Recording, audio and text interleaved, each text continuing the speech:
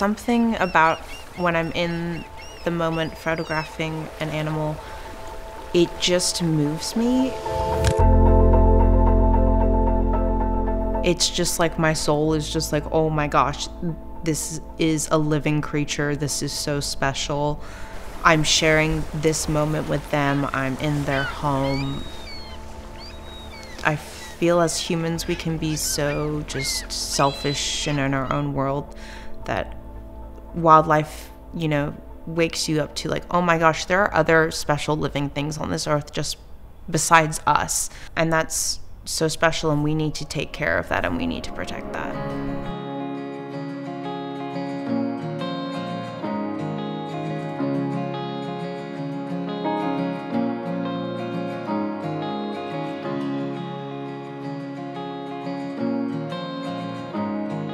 I'm Charly Savely, and I am a travel adventure wildlife photographer.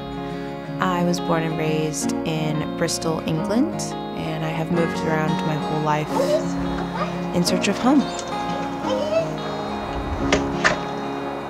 What excites me about photographing in Alaska is it's just so massive, and you have to fly to most places, and that adventure could literally take a lifetime. I think the exciting part about it for me is that you never know what's gonna happen. You never know if it's gonna be crappy weather or all of a sudden 100 bears are gonna pop up out of nowhere. So it kind of always has you like on edge, like you're always need to be ready and like, is something gonna pop up? And I think that's like what's exciting for me. And sometimes it can happen when you least expect it, and you're just like, oh my gosh, there's this animal randomly here, and that's really exciting.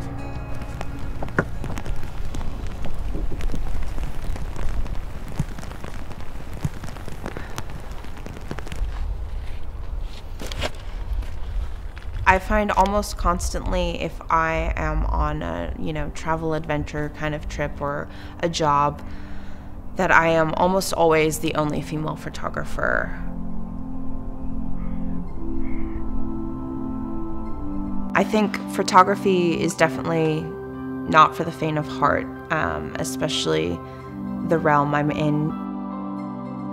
It's just important to equally have as many women in this field, because we do bring a different perspective. We do bring an intuitive, emotional side, which I do think is really important for reading wildlife and understanding them. My biggest advice for female workshop students is master your camera. You don't need anyone else to help you. There's actually so much freedom in that, and you can get so creative. You can get the photo to be exactly how you envision it to be, and you don't need to rely on someone else's help with that. To not be intimidated by getting into, realms like landscape and wildlife. There's definitely space for everyone. I find it in myself and in students that we continually undervalue ourselves, and that's what I try to build up is, become a Beyonce, demand what you're worth. I would like my legacy to be that I tried my best to be a good person.